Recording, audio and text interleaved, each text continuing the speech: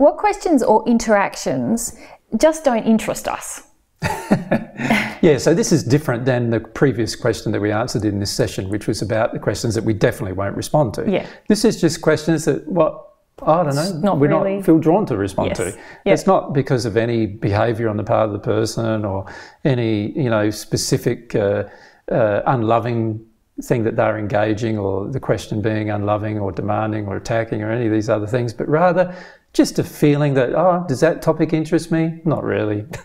So I don't really want to answer it right now. And a lot of that is kind of governed by the priority list that we talked about in session 2, isn't it? Of course. That's why it doesn't interest us, because it's just not really in our priorities, or it's not really in our... Yeah, there's a lot of subjects that we find, I suppose you could say, we find pretty much everything fascinating. Yes. But we do feel that there's some things that are much higher priority to talk about than other things. Yeah. And these things, I suppose you could say, are what we feel pretty low on our priority list to talk about. Although we do occasionally talk about them, they are pretty low on our priority list for a lot of different reasons. Yeah.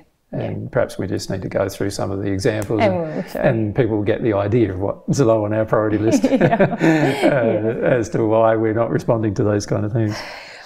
Okay, so this one's a good one for me too. Questions or interactions where people are fascinated with the metaphysical. Yeah.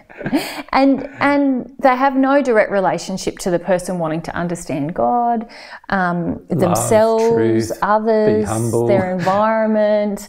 And in fact, a lot of times they're driven by a desire for arrogance. They want to sort of feel like they know something that nobody else knows, some kind of wonderful thing about the universe that they know that nobody else knows. And honestly, like, millions of people know it. Every single person in the spirit world often knows it. There's billions of people in that category. So, oftentimes this person on earth is saying this wonderful thing that they think is wonderful, and we go, it's not wonderful, it's just normal. And we don't feel the need to respond to it. That we might agree with them, but we don't feel the need to respond and have a dialogue about something we already know, and obviously they now know. It doesn't seem much point to it. No. Yeah. I often see that people have like a fascination with things that involve spirit interaction or the spirit body sensations, and this is almost bigger to them than God, than ethics, than love, than truth, and anything. It's just sort of this sort of something that's made into some grandiose, mystical, wonderful thing. Well, that's why the most often watched videos that we produce are mediumship sessions. Yeah. Like, it's because people are not interested in connecting to God most of the time. They just have this fascination. And a lot of times it's not even a belief. They sort of have just this fascination. What's going on there? It's sort of like there's this whole conversation and that person thinks that they're talking to the spirit world, and maybe they are. And I don't believe they are, but maybe they are. And isn't that wonderful? Like, it's not really even knowledge. It's just a fascination of something that potentially is imaginary or magical. Yeah. And we don't see spirit interaction as magical or imaginary. No. It's just a fact of life. Yeah. So we don't see, like, I feel a conversation that I had with a spirit about a certain topic is no different than a conversation I've had with you or somebody else with a certain topic.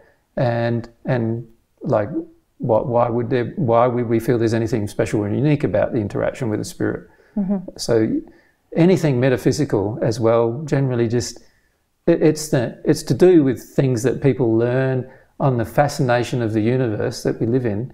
And most of the things in God's universe, of course, are fascinating. But in the end, there are more important things and there are less important things. Yeah, yeah. And the more important things are love-based, and the less important things have little to do with love or have very minor factors of love involved in them. And in fact, a really complete and thorough understanding of them comes once there is an understanding of love and a connection to God anyway. And so it's sort of like putting the cart before, well, it's like the old statement that I made in the first century, if you seek first God's love, all of these other things will be added to you. Yeah. Like, why talk about all the other things when if you seek first God's love, all the other things you'll know? Yeah. Like, it doesn't seem to make much sense to me to put, like you say, the cart before the horse, Yeah. So they're questions that don't interest us that much. No, sometimes they're interesting, or sometimes we're talking to an audience who that's the only point of contact that they have, and they've not considered anything else, and we'll talk about it then. And sometimes we're talking to an audience who are just fascinated about that subject and have no other fascinations, so then we feel like, oh, well, you know, that's what they want to hear about, so we might talk about it. But it's not something that we feel driven to talk about much ourselves. We're not going to dedicate hours and hours of our life, major creative time of creating Divine Truth Teachings on those kind of subjects. No. Yeah. Okay. Questions or interactions where we already know the answers and the person talking to us already knows the answers. This happens quite a bit. But there's just a feeling in the person who's asking the question that they just they want to get a nice little feeling about, oh, we both believe this same thing, and we both... Or they want to have a feeling of confirmation. Or they want to have a feeling that, oh, look what I now know. You know, or they, daddy. You know, this, daddy, look what I now know. It's amazing how many people treat me like daddy. It's a big problem. And I don't know, must be looking pretty old nowadays because it happens a lot. And so, you know, those kind of things don't attract us very much. It's basically two people scratching each other's back saying the same thing, and we don't get much involved in that kind of discussion. No, it doesn't help anyone grow. It's not really, It's often driven by some addictive emotions too.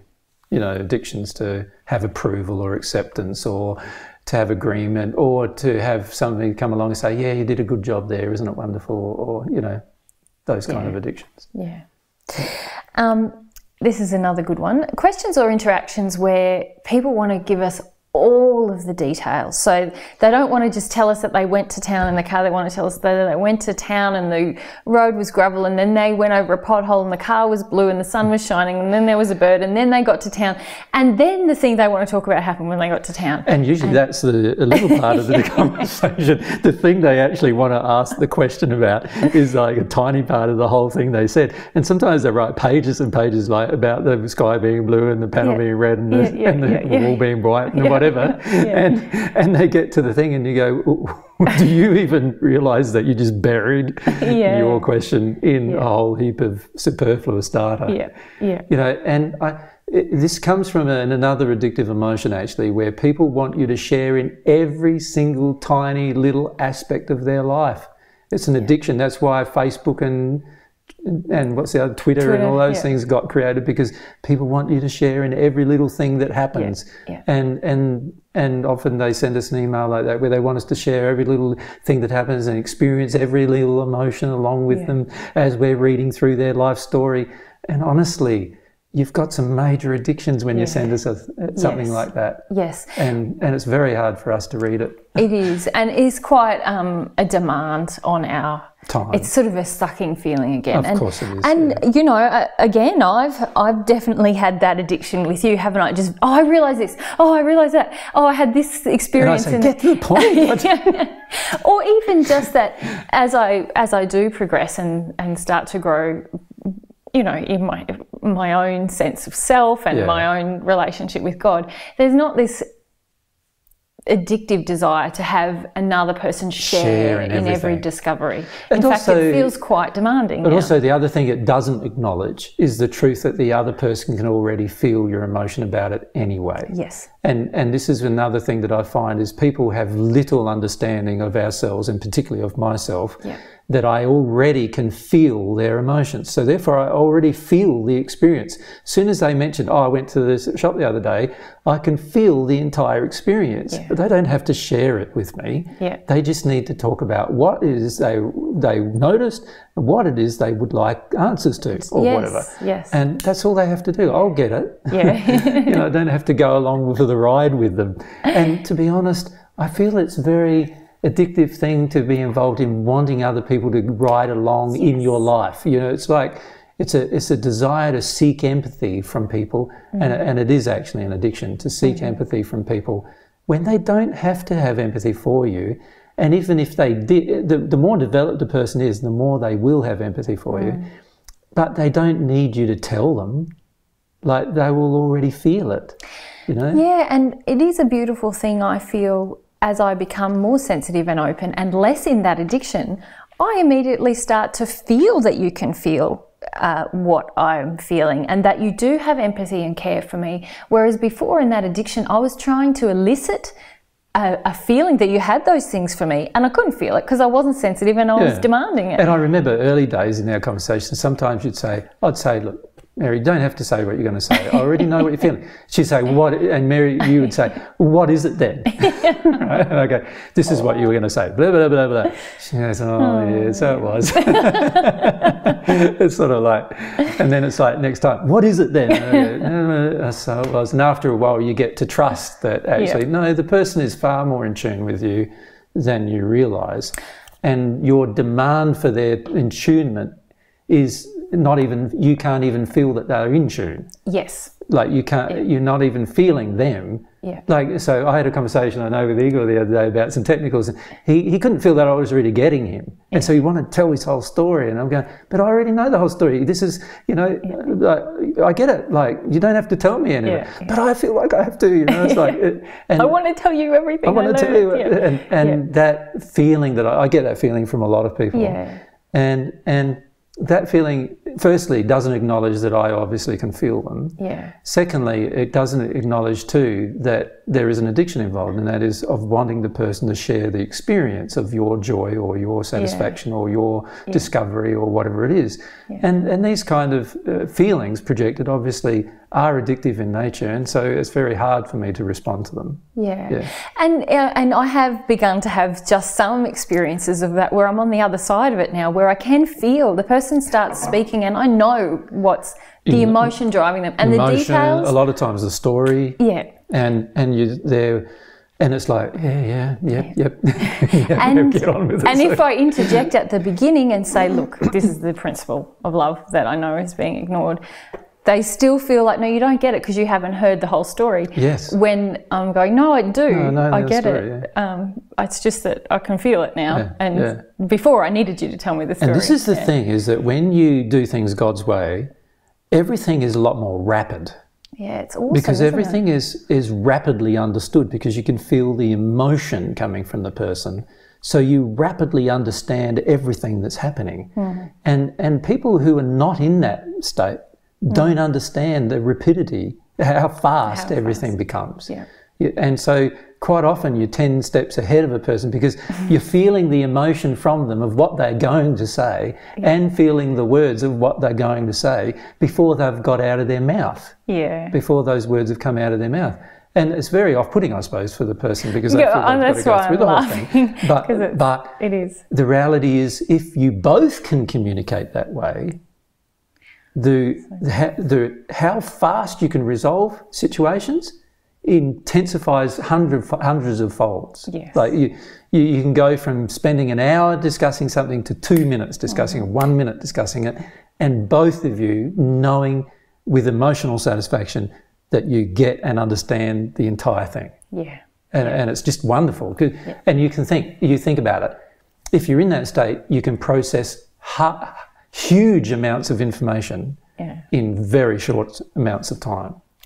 Awesome. Which is awesome. Yeah. So we'd encourage those people who try to tell the long stories involved in the whole thing to realise that once you work through your soul-based issues and you're really connected to your soul, you'll know when somebody gets you. Yeah. You'll know when they don't. Yeah. And it doesn't matter what words come out of their mouth or their facial expressions, you'll know either way whether they get you or don't. And this is a beautiful thing that does happen with us. Like, we still have exchanges where I don't trust. I'm beginning to trust very much that you know where I'm coming from, and I'm beginning to feel that you feel that. But also you're starting to trust that I'll tell you when I don't know.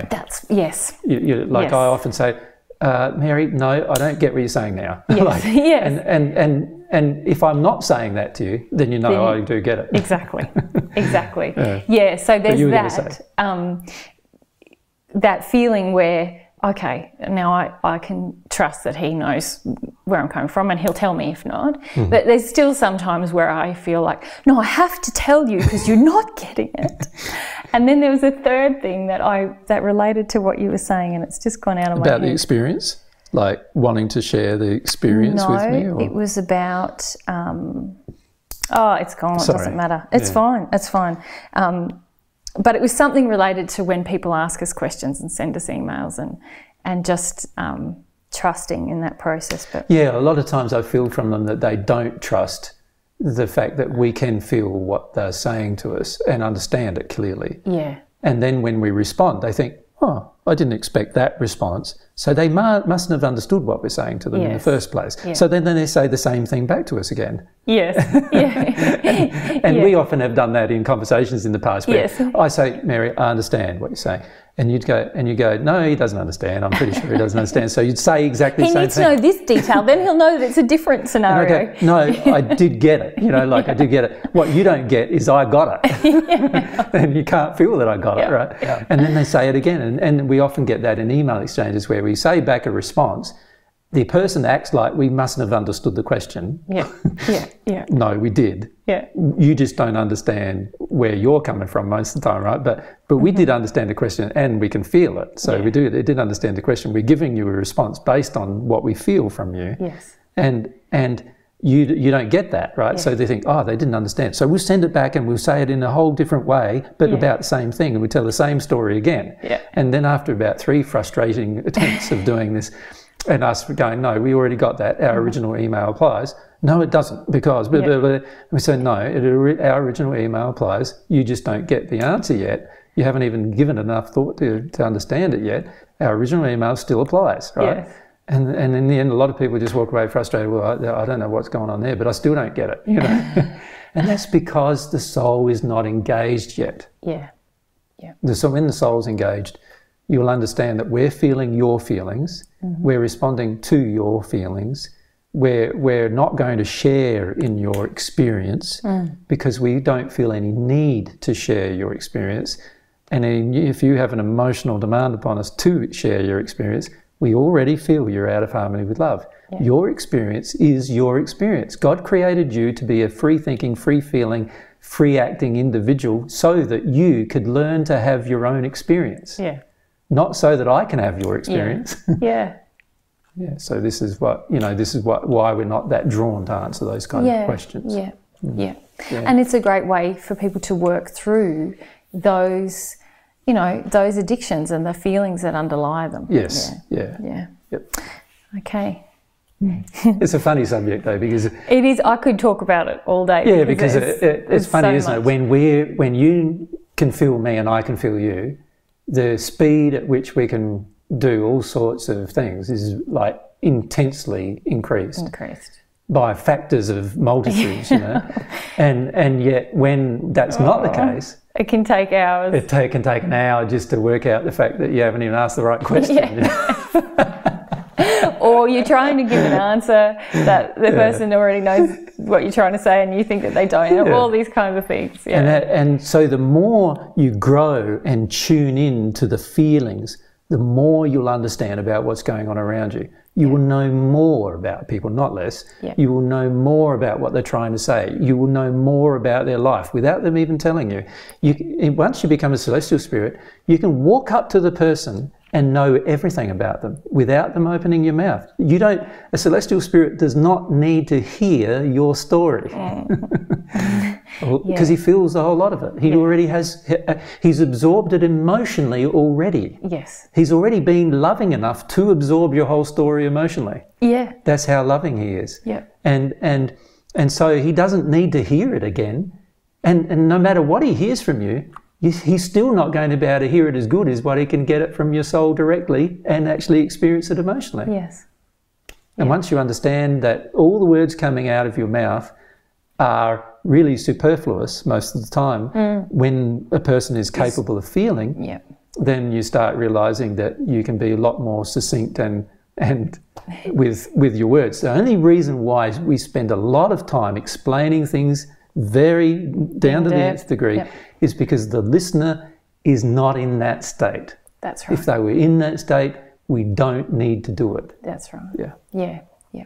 That's exactly right. So it's a loving thing that we do it. Yes. But it's not something that attracts us, of course. Yeah. We're attracted to our conversations with our mates in the celestial spheres. Yeah. Who can feel straight away what's going on.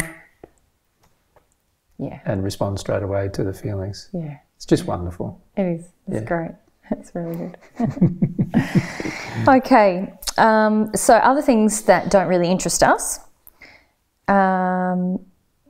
Really questions or interactions that don't result in the growth of the people that we're speaking to or other people who would listen or watch the discussion later. Yeah, like somebody had a breakdown of their car the other day and they're not willing to discuss the reason why it occurred emotionally or whatever.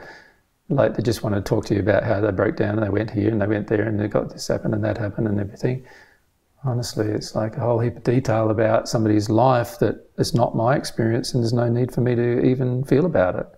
Yeah, and that probably leads to the next sort of thing, which is just things that are conversations where people want to talk about details that are quite materialistic or just by the weather, the roads, just things that politics, the changes of a certain, like, honestly, there's a lot more going on the planet than what the newspaper or media or anything anybody can share with you. Mm-hmm. And once you understand what's really going on and once you can feel it, you're not as interested in reading about it because almost everything you read is false. Mm-hmm. Almost everything you read doesn't match the emotion that you can feel even from the person you're reading it who wrote it. Yes, and I find that those things, they focus very much what feels to me now to be quite a narrow view of what is truth, what are solutions,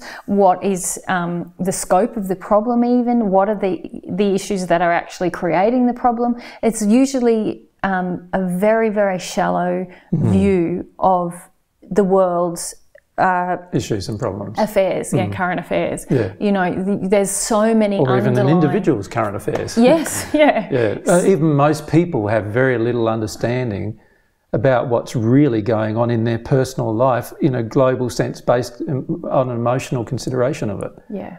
And so you multiply that by 7 billion people and of course the whole world is in that state. Yeah. And when you can feel all that emotionally, and everyone has the capacity to do it, with development, you know, particularly with the reception of God's love, then there's no need to discuss it all or, you know, rave on about it or postulate or theorise or philosophise or so forth and so forth. Yeah, yeah. It is either real or not real. Yeah. Yeah. The not real doesn't even get discussed anymore. Yeah. Because you know it's not real. Yeah. You can feel it's not real. Yeah. You can feel from God it's not real. And I'm really interested in speaking about solutions to what are global issues, but real solutions, not not the philosophies of men. Yeah. Who are just postulating concepts and ideas that have been postulated 1,000 times before if you look through history. Yeah, and they've never worked. Yeah. Mm. Yeah. Okay. We've touched on this also, just people who are self-involved, who are lying, who are exaggerating, all these kinds of interactions don't really interest us either. They're not based in truth. Although, again, addictive interactions on their part. And we could probably lump all of these things into addictive. When you're wanting an interaction with another person that has a whole heap of addictions on your part, then if the other person's sensitive emotionally, they can feel that you're not being honest with them. Yeah. They can feel you're not being fully disclosing. They can feel when you're not being open. They can feel when you're not being transparent. They can feel when you're not being humble. They can feel when you're being a bit condescending or a bit arrogant. They can feel all those things. And of course, they're going to be very sensitive to that. Yeah. And so it's highly unlikely they're going to respond to those particular things. Yeah.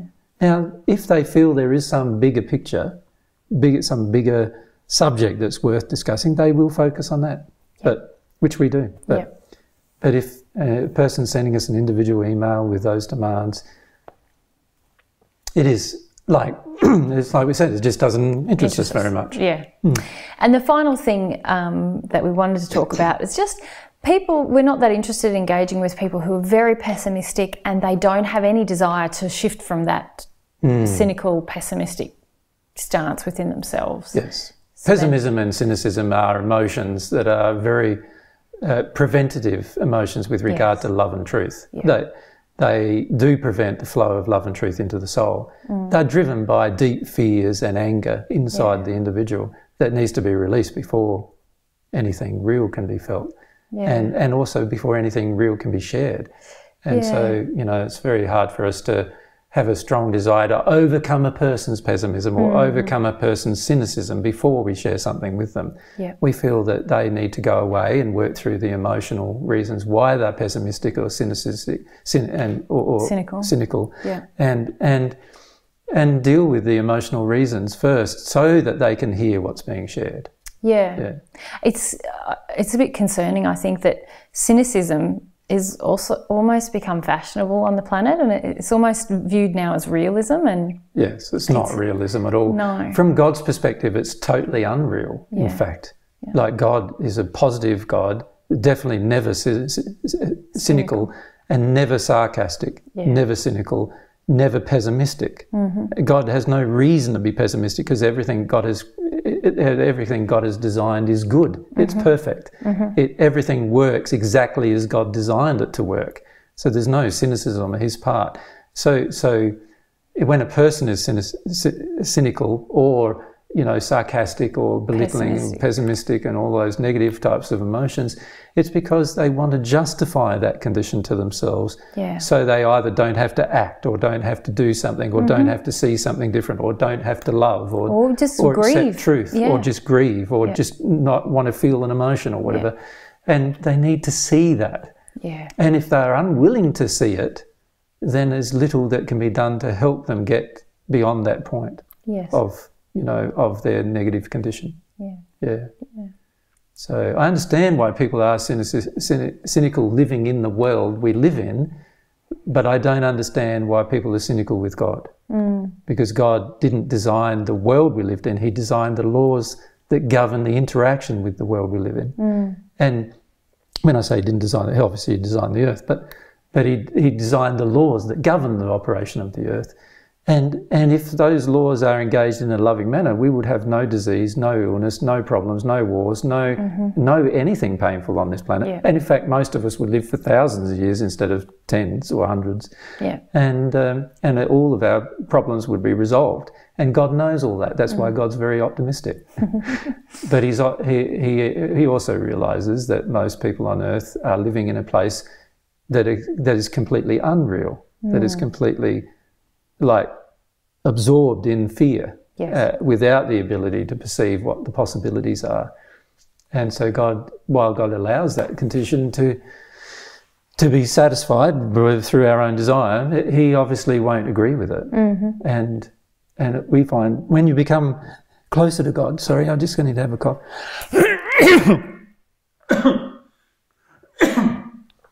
When we become closer to God, we're not drawn into this pessimism and cynicism either, you know.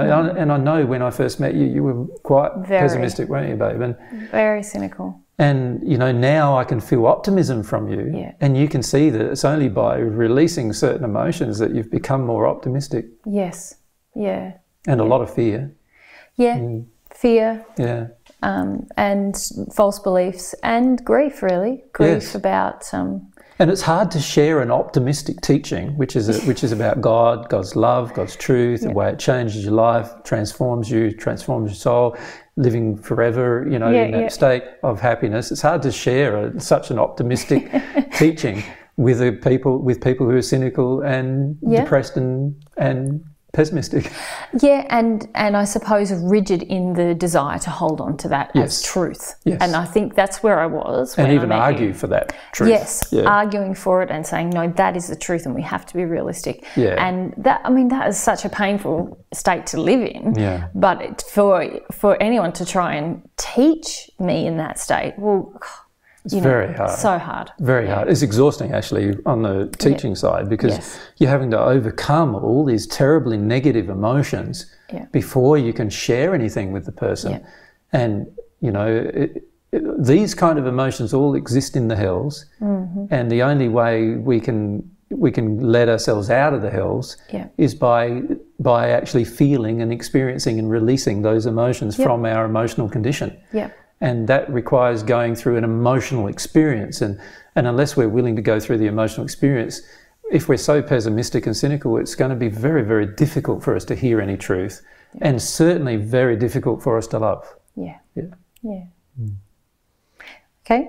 Well, that's a good little summary of just the kind of interactions that don't really interest us. No, you know, it's not like, you know, sometimes we're drawn into them because of the circumstances, but, you know, it's sometimes they're a bit sort of twiddly thumb type of, you know, where they're not, like, they're not in.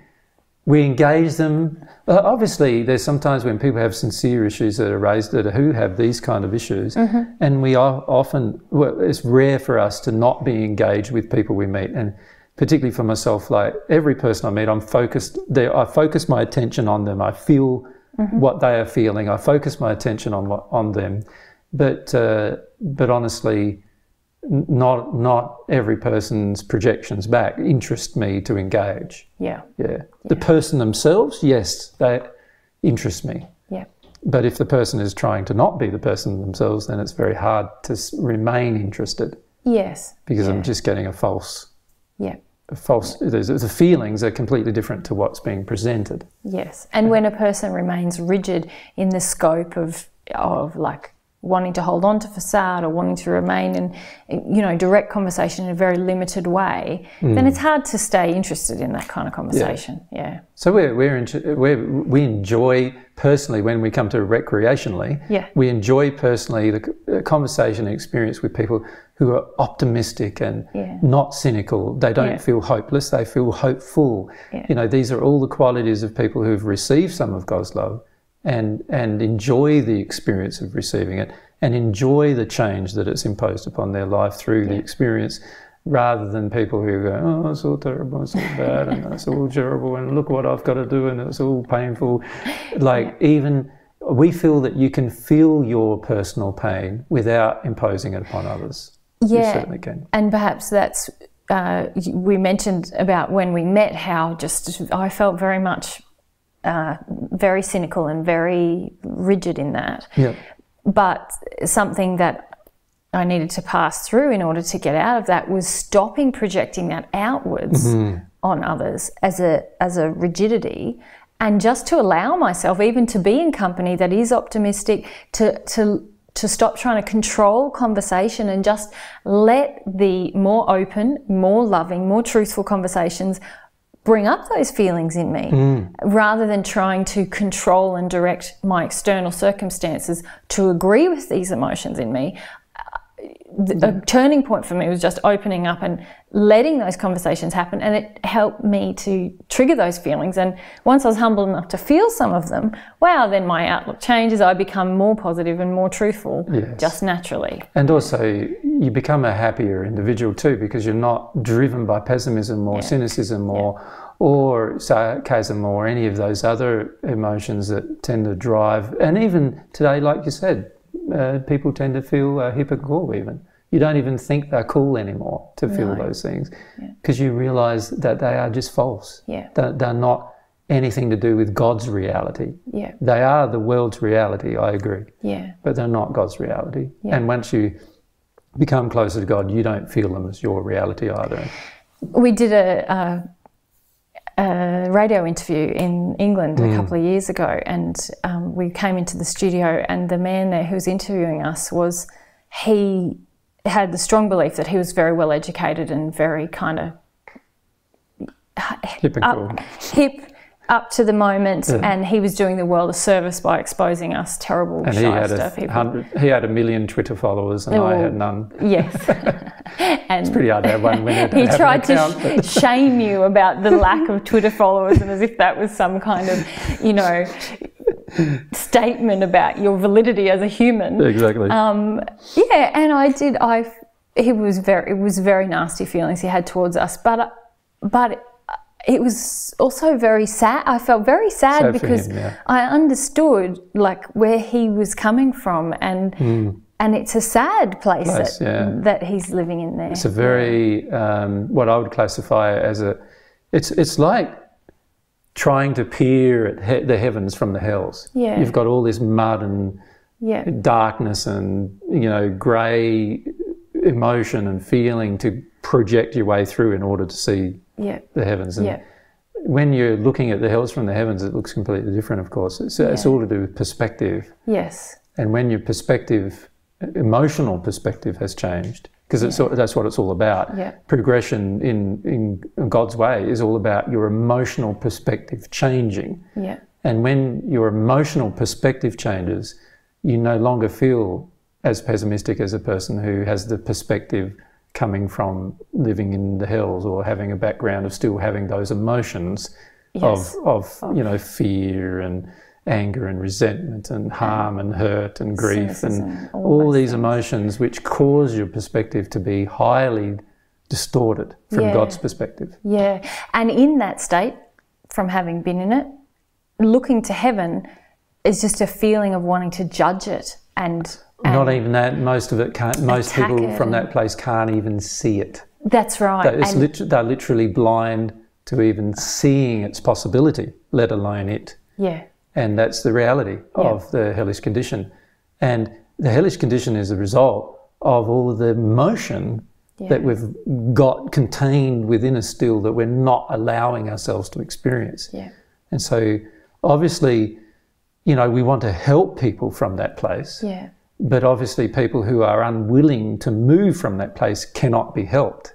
You have to first recognise that place has problems and that you want to have a different solution to your problems before you can move from that place. Yeah. And we find that a lot of people in the world are cynical, sarcastic and pessimistic, but they have, as you said, no desire to move from that place. Yeah. And so it's like living in the hellish condition, trying to see everything around you, while at the same time wanting to remain in the hellish condition. Yeah. Which is very, very difficult to help. Yes, and almost having an arrogant viewpoint of saying that the hellish condition is reality, is superior to people who have hope and things like that. Well, yeah, they look down upon people who are optimistic because they believe the person who's optimistic is not being real. Yeah. They believe that they're psychotic or something. or stupid. Naive or something, terrible judgmental feelings. So, and that's a part of the hellish condition, to have judgmental feelings towards people who have a more optimistic viewpoint of life. And what we're suggesting is that when you're sitting in that place, it's very, very hard for you to even conceive that heaven exists, let alone it being real. Right? Yeah. And it's also very hard for you to conceive that what you're feeling is not real, but rather just your feelings about it. Yes. It's very hard to conceive that as well. Rather just mud obscuring reality. Yes. It's saying, no, mud is reality. Yeah, it's like putting on a pair of muddy glasses and then looking around your life and going, that's real. Yeah. And somebody comes along and goes, no, you could just take off your glasses, and you go, no. That's unreal if I do that. This is real. Yeah. And so you leave the glasses on. Yeah. That's what they're doing, but they don't even realise they're doing that. No. And that's the sad thing. It is sad. So that's why, when we see people in that place, it is sometimes sad to reflect about how far they have to go before they'll even accept any truth. There's a lot of resistances they'll have to overcome. Yeah. Which are, Yeah. Probably a whole other discussion we could have. We need to. That's a whole emotion. Probably suits the emotions and feelings section that does that discussion about how, and maybe we need to just take a note about that. Just how, the perspective of reality is severely distorted by the emotions that you have within you. Yes. And once you've released those emotions, you will look at life completely differently than you currently do. You will also perceive reality as being completely different to what you expected it to be when you're in that state. Yeah. So we need to talk about that at some point. Yeah, so let's do that. Yeah. But let's finish off there. Yeah.